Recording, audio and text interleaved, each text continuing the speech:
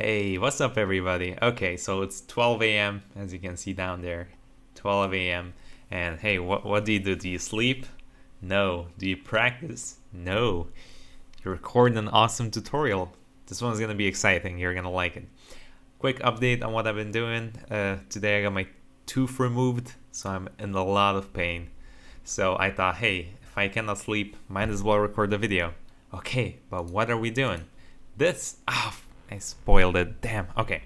So there are a lot of cool effects with images that you can do. So I thought I'd do two of them. And hey, whichever you like more, maybe you can implement it in your next project. But we're going to cover two different techniques actually. So what am I talking about? Well, if we hover over this image, we're going to get this nice transition effect between two pictures. So that's one of them. And the other one is we're going to get like a nice black background fade in like that and some text on top of it also. So we're gonna do these differently, and hey, you can pick whichever you like the most.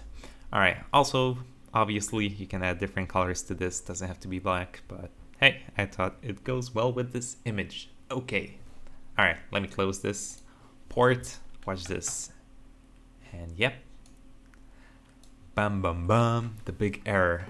Alright, so we're gonna start this fresh as always. You know, I never really like tutorials that start off with, hey, okay, let's start. And then they have like 20 million files open. And like, wow, what do I even do? Where do I even start? So, yeah. If one thing I want to keep consistent is just doing all the tutorials from scratch. Obviously, if we're going to be doing React or Vue or something like that, we're going to do the Create React app or something because it's going to be a waste of time to set everything up from scratch. So in those cases, like obviously we're going to do like a starter pack. All right, so empty folder. And the only thing I have preset here is, can I drag this here? Wow, can I not drag images? All right, so basically, let me just copy these from here. I found 3 pictures on the internet, okay? That's the only thing I need, 3 pictures here. So go on Pexels, go on, I don't know, I only use Pexels, so I cannot give you any other Google images, maybe? All right, let's name these pictures, okay? I usually go with IMG. But I'm a wild boy today. I'm just gonna name them pictures. Okay, do the tag. Let's do the index HTML as always. We're gonna do this and tab to generate a nice clean slate here to go. We're gonna name this image transitions. All right, save this. Let's quickly do a style.css to generate our CSS. Never forget to link this, and that's actually all we're gonna need. We're not gonna be needing any JavaScript, so it's gonna be pure CSS on this one. Lucky us. Good. And this kind of bothers me. Let's just move this up here. All right, that's good. All right, so I mean, sure, let's add the title. I had the title here, so might as well. Let's also pull up, I have this extension, live server. So if you're interested, then oh my god, look at so many extensions. Live server, okay, so you can get that if you want, and then it opens up on port 5500. So let's go there really quickly, and this is what we have. Okay, I'm just gonna minimize this for a bit. Let me close out YouTube from here. And I believe I added a basic styling to this, so I named this title. You don't need to do this. Actually, let me just quickly do it here. I just had a title. I did a height of 20 VH, display flex, justify content center, align items center, just so we can have a bit of space so we can do the images here. Again, optional. So here we go. All right, so let's get going with the images. I'm gonna do an image container for this, okay? And here is, we're gonna build the first one, you know, with the fade in. the transition between the two pictures. So for that, we're gonna need a div, and we're just gonna put both images in here. This is gonna be very simple, so it's gonna be quite fun to do. And just stick the other image in. Pictures, mountain 2. Good. All right, so what do we have? Well, obviously we have both images down here. Now what we want to do is basically get this container, adjust it, make the first picture adjust to the container, and then put the second picture on top of it. Okay? So the way that's gonna go is to see everything very clearly here, the thing I'm gonna do is I'm just gonna select the image container like this. All right, and I'm gonna add a background color black to this. Okay, so this is what holds both images. Okay, so obviously it's gonna be here, right? Now I'm gonna add a height and a width to this, and then basically tell the image to take the height and the width of this container. So if I add, let's say, height 500 pixels to this and width 800 pixels, like that, we're not going to be able to see it because this is in the background. Can I push this forward? I don't think I can do that now. So obviously this is in, we need to tell our images to take this height and width. So the way we do that is we're gonna say image container. See, I'm kind of losing myself here because my tooth is killing me. All right, no excuses. All right, so if we add a width of 100 to this, then, and the height of 100 to this, and that should work. Oh, image, I apologize. So we're gonna select the image within the container. We're gonna tell it to take the height and the width of this, right? 100%, gonna take 100% of this. So look at that. It's taking 100% of our container. Now if I add a border to our container, 10 pixel solid black, we're gonna be able to see where our container is. So there's the container, and we added the width and the height of 100. Now the problem is, well, this image sticks out, right? Because it obviously doesn't have space in here. So the way we do that is, I'm actually gonna leave this on for a bit, just for reference. We don't need a background color. All right, so we wanna take this and put it on top of this. So let's just add a class on the second one and call it transition image, okay? Just add a class of transition image on top of this. Good. Now on transition image, we're gonna position this absolute. What position absolute is gonna do is gonna take this picture out of the context here, and now we can place it wherever we want, basically on the page, right? Oh, sorry. Tooth, why you do this to me? Now the problem is, if we're gonna say top 0 here, it's gonna put it all the way on top here. Why? Well, we need to specify the relative position of this picture.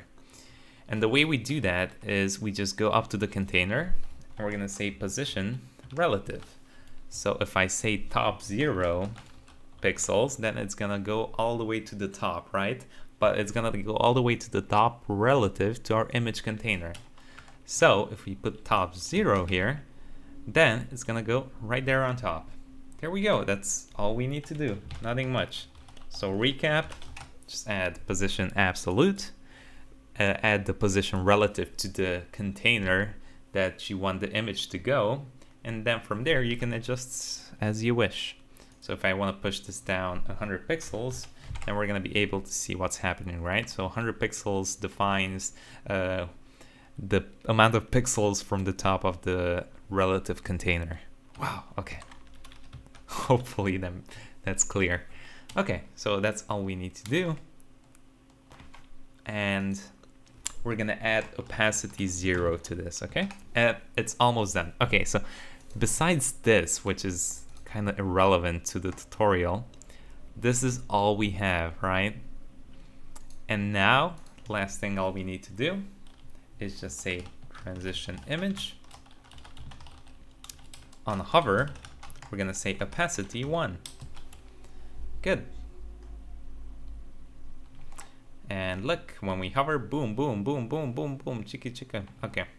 Now the problem is it's too sudden. So we're gonna add a transition here of opacity of 0.5 ease. And voila, there we go. So hopefully that's quite simple. All right, let's do the second one. All right, so I'm gonna remove the border. Hopefully that was clear. There we go. All right, for the second one, let's just, you know what? Let's just copy this and paste it here. So for this one, we're gonna keep the image container here, and we're just gonna change the image to the third image, okay? Look, I got lazy to rename this one. Mountain 1, Mountain 2. All right, so there we go. Rename this one. Now this one is down here. Again, you don't need to do this, but I'm just gonna position it just like how I did here, right? So the way I'm gonna do that is just add a div around these two image containers. So I'm just gonna say images, okay? Wow, so generic. Okay, so just some basic styling here. Again, I'm gonna put all the useless stuff up here. Images, just gonna say display flex. It's gonna bring it one next to each other. I'm just gonna say justify content space around. Just like that. Okay, let's see how that looks. Perfect, just like in the beginning. All right, now the interesting part is that for this one, we're gonna just leave it like this. We don't actually need any we don't actually need anything else.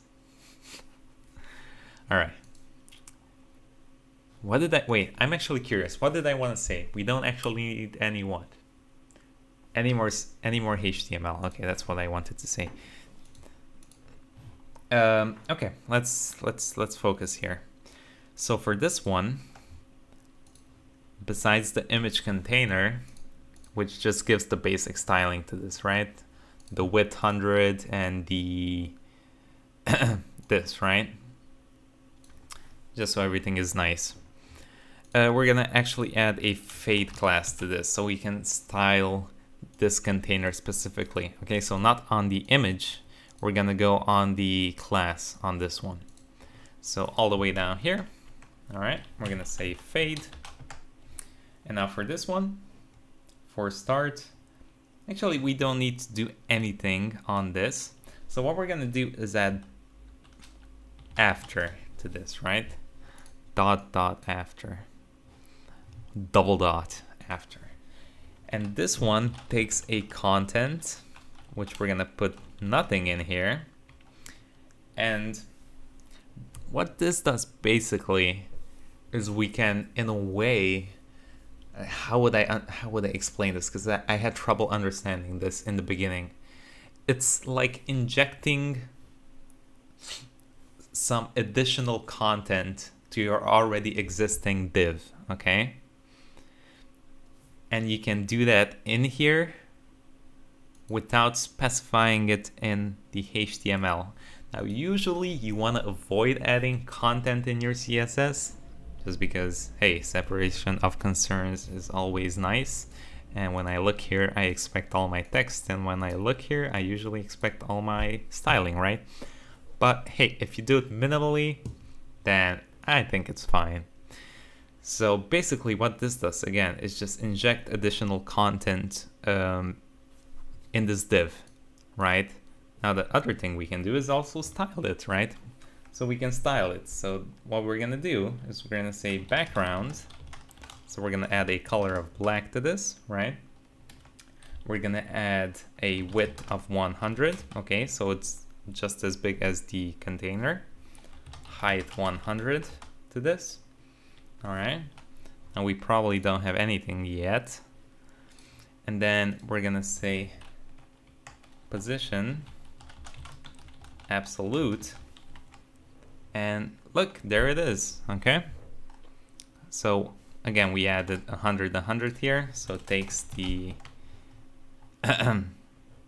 the container width here. And yep, there it is. All right, now we need to position it right on top of this. So again, the way we do that is we're gonna say top 0, left 0. And there we go, right on top. We're gonna take out the opacity because we don't want any opacity on it, but when we hover over it, we wanna add the opacity. So the way we do that is we're gonna say dot fade hover after. So when I hover over the fade after, which is this black background sitting on top of this, right? Because this is sitting on top right now. We just have the opacity 0, but that still activates if we hover over it. Oh my god. Next time, remind me to get some water here so my voice doesn't crack so much.